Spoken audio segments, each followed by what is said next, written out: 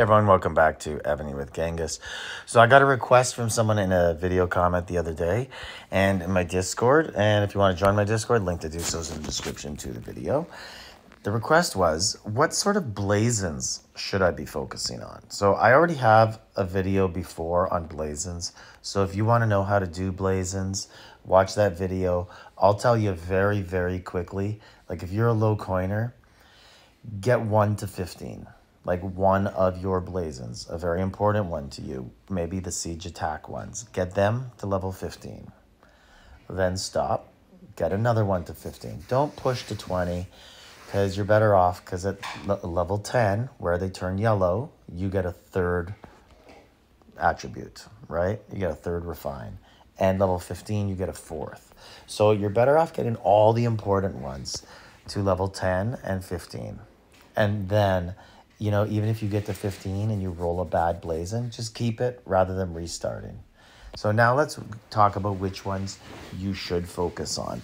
So I'm going to be focusing this video more on low coiner, free-to-play type players, which ones you should focus on. And it's going to vary. So for me, honestly, I wanted to get them all to 20. I got every single one to 20. And my goal was I just wanted PvP. I didn't care which ones, as long as it was PvP. It could be two ways. It could be marching, defending, in rally, just like you see there on any of these. I didn't care. There was a couple I did care about that I really wanted attacking. And some of these do have reinforcing. The range attack, it would be ideal to have attacking, but you know, I just chose not to. And at the time, I didn't have enough blazons. Now I have a ridiculous amount of blazons because of the dragon battle. But I also feel like one of these days, they're just going to say, surprise, level 25 blazons, something like that. And I'd rather just keep the inventory than, you know, I have 3,000, 4,000 buffs. Not 4,000, but like 3,800, 3,900. And adding 12% or 25% isn't going to make too big of a difference. So I'd rather save for a rainy day. Anyways, let's get back to what you guys should do. So we'll go through this one troop at a time. Let's start with siege. Basically, the lower coiner type of players are going to be a full ghoster, right? So if you're a full ghoster, I would probably actually consider having reinforcing siege. So reinforcing stats. Because if you're a full ghoster, you don't need them for defending. You're probably not really going to have an attack siege march unless you are a specialist full ghoster. Like there are a few, you know, like VIP 19, 2 billion, 3 billion full ghosters, and they make all-stars. If you're one of them, then for sure go with either marching or in rally. But for the most part, I'm talking about the low coiner, full ghoster who's going to sit at buildings. They're probably not going to use a siege march. You're better off just having them being reinforcing. So if you are going to send some siege, you can help your teammates out. That goes for every type of siege. Okay? That goes for siege defense, siege attack, siege HP. Now, if you're a low coiner who's like of a decent size, like for instance in my alliance, someone who's like 12 billion to 20 billion is a decent size, and they could be a low coiner. What I would recommend them to do is in rally stats. So they can join rallies and help out. Or they can go with defensive stats.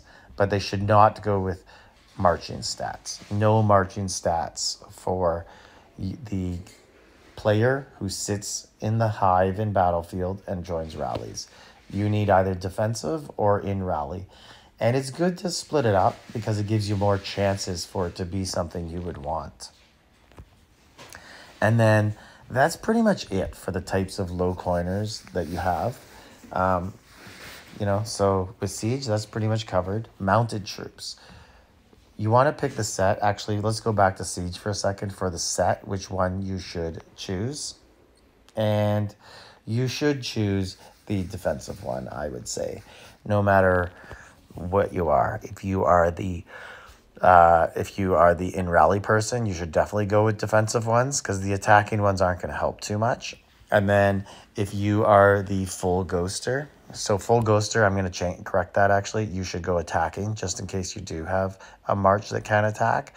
And then if you are the T1 trap type who generally has only a few siege, they would also go defensive, but then in rally or reinforcing.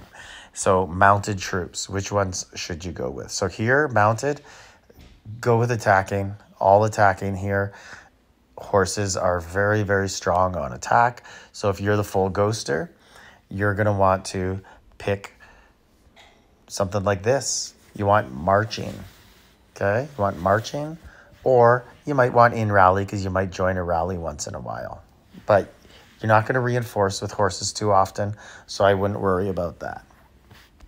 If you are the T1 trap, you're going to want to go with defensive horses, right? Because that's kind of your thing. You want to be defensive. If you get the two-way, it's okay, but you want defensive.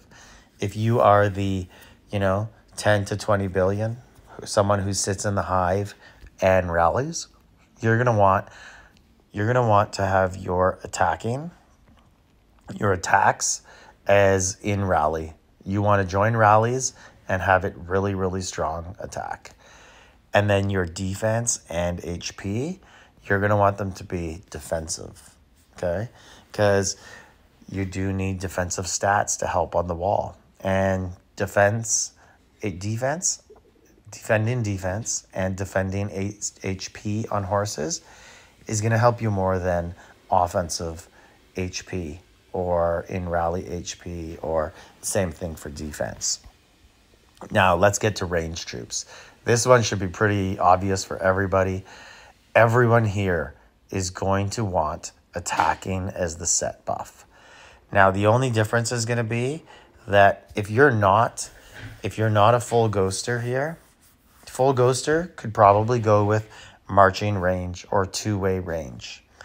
Because they're, again, when I envision full ghosters, they're at a building, they're trying to help take buildings, they're full ghosted, they're not joining rallies, so they want marching range attack, marching range HP, marching range defense. If you are a T1 trap, you should probably go with kind of like anything that's not reinforcing, right? You can go with in rally because some T1 traps sit in hive and help. You could also go with marching. You could also go with a little defense because you do need some ranged troops on defense. If you're the 10 to 20 billion in hive rallier, you're going to want to go with in rally buffs. So everything should be this top one right here because your whole game is going to be in rally buffs. Like if you think about it now, the game has changed so much. There's not many people who are sending solo attacks, only the biggest and strongest players. So you want to go with in rally. And then here on ground troops, what you want to look at here is if you're the full ghoster, go with all marching. Pretty self-explanatory for almost everything. Marching. And the only exception for the full ghoster is siege, because you're probably not going to have a strong siege march, but you can help out some of your teammates on defense with a siege march. So ground, you should go with full attack if you're a full ghoster, marching, but you could also go with some reinforcing because there could be your teammates who are getting attacked they're on the defensive and it's by archers, so you could send them some reinforcing ground troops. But that goes for all of them. HP, defense, and attack. If you're the full ghoster, if you're the T1 trap, you should go with defensive ground troops. You're going to need them in your trap and in rally ground because you're going to be joining some. But most T1 traps aren't going to be that strong for defensive troops for reinforcing support. Plus, you don't want to lock yourself in position as a T1 trap where someone attacks you, not by rally, because you want solos. Now, the in hive person, the person who is large enough to join rallies and sit there and play some defense, once again, you're going to want in rally ground. Okay, it wouldn't hurt if you had a little bit of defensive ground. So if you had something like this, these three in rally or ground or defending ground, those ones would be your ideal ones you would get. They would help in almost all situations that you're going to find yourself stuck in. So that goes for defense, attack, and HP. Now, let me know what you guys think about that in the comments. That's how I instruct my 3 low coiner type of players to build their blazons out. And let me know what you guys think about that. Would you do something else? I know some teams just say, you know what, if you're not the top coiner, everything in rally. But those are very strong, high coining teams who win like 90% of the time. And just like 2 of them, reinforcing a smaller keep is enough to keep them alive. So this is geared towards more of, you know, an everyday alliance, something that you see more often than not. Like, subscribe, leave a comment.